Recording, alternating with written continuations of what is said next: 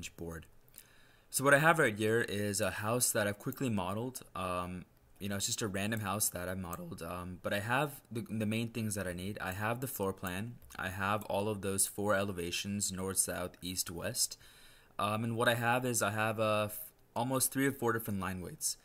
So the important thing is you want to go in there. You kind of want to edit the line weights to whatever print type you want.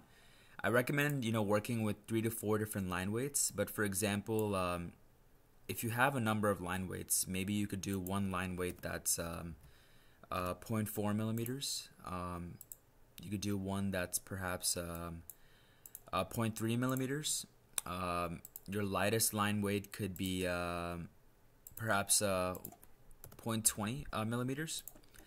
And then for a hidden line, go ahead and make sure to change the print color to black. We want it to be black. You could even do a light gray if you want it to be slightly hidden.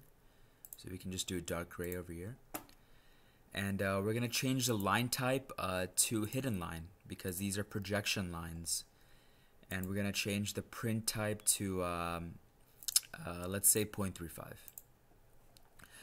So now what we've done is we've taken those different line layers that we have and we've created a print width, we've created different line types, and we know what color we want them to be as well. So now that we have all of that, the first thing that we're going to do is we're going to export each of these orthographics onto their own individual boards. Now there's 2 ways to export. In this scenario, I recommend using the quick export option. So what you can do is you can select this entire line, type in export, and for file name, let's go ahead and type in North View. Let's save it to our desktop, and we're going to save it as a PDF, of course. Now this dialog will come up. What we're going to do is we're going to choose letter. We're going to choose, it doesn't matter, we can actually choose portrait, that's fine. Print, black and white. For the view and output scale, now this is quite important. We want a fixed scale. So let's go ahead and pick a scale to, let's see how 1/4 looks on our page. So 1/4 is a pretty good size if you want to do a single orthographic view on 8 inch by 8 inch. So let's go ahead and select 1/4 equals 1 feet. Let's edit our window a little bit. So we're going to kind of edit our window so we can make sure that change scale, no, enter. So now we essentially have this viewport and we have this elevation view. Everything looks right, the scale is right, the color is right, the size is right, it's letter.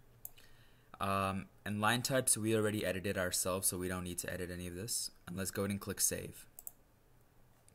Once again, let's save that again, north elevation, desktop. Now what we're going to do is we're going to keep on doing these for all of those elevations. So we're going to type in maybe right elevation. And like I said, we're doing the same thing. We're doing 1/4 inch scale. As you can see, it realigned it. So we're going to change the window so that it fits onto our printing page. Change scale, no.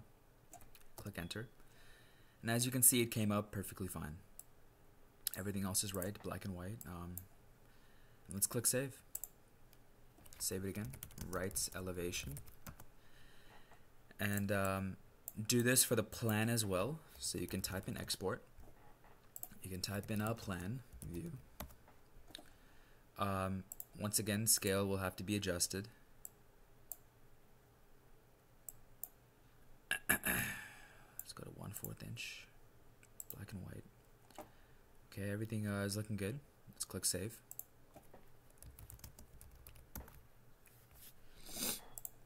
And keep on doing these for the rest of the elevation. So at the end, you should have a total of 5 PDFs saved.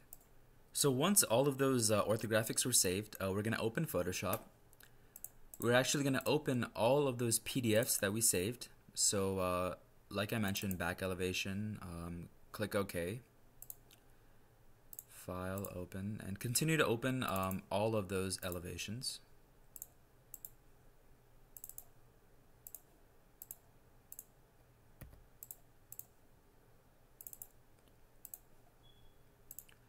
And what you're going to have is you're going to have all of those orthographics on a separate page. Now the important thing is now that we have all of these, we're going to lay each of these orthographics onto an 8" by 8" board. So what we're going to do is we're going to click File, New.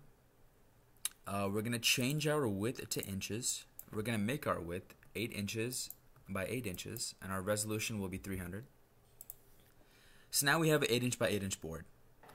So the first thing you want to do is you actually want to create a 1" border. So what you can do is you can actually drag a ruler from this ruler at the top. If you don't have this ruler, you can just go to View, select Rulers, and make sure it's on. Now go ahead and move it to 1". If you hold Shift, it'll lock onto a number. So let's lock onto 1". And there we go. Let's do it for the bottom as well.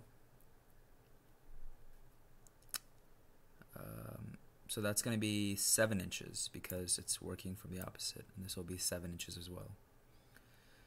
So now we have a 1" border all around us. So what we're going to do is let's go ahead and start with the plan view. So let's go to our plan view.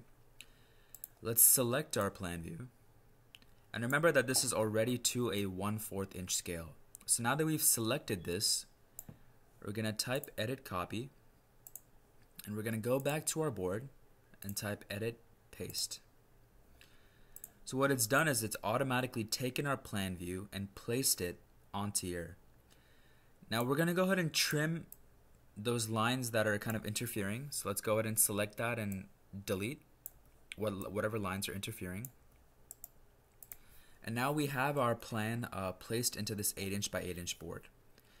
Now to end things off, what would be nice is just to quickly write your name. So if you go to the text tool, you can go to the text tool right here, select anywhere on the screen, and choose any kind of 12-point font, and you can go ahead and type your name, type the class,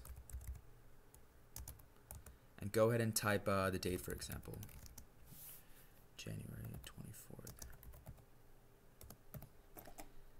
and right align it,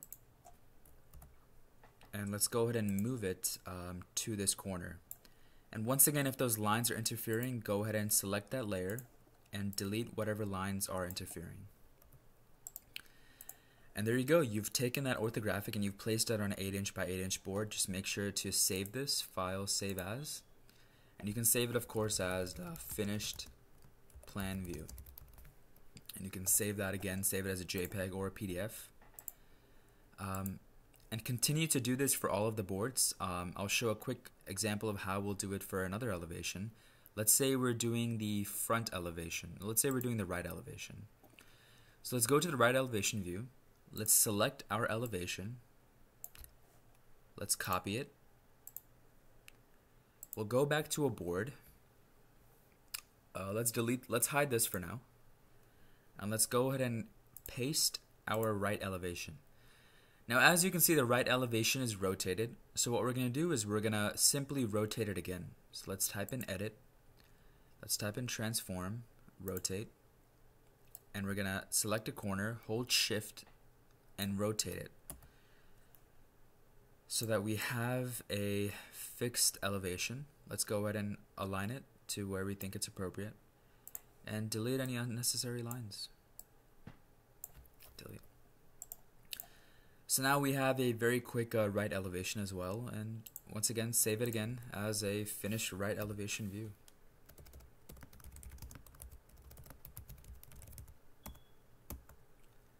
And continue to do this for all of the boards.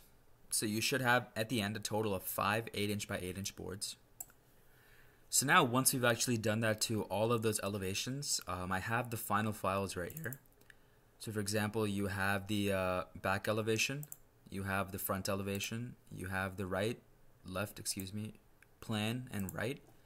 And then all of these will be on their own individual boards. And they're 8" by 8", so make sure to print it on an 8.5 by 11 in a normal printer. And then you can actually cut off the board to actually fit those 8" by 8" dimensions.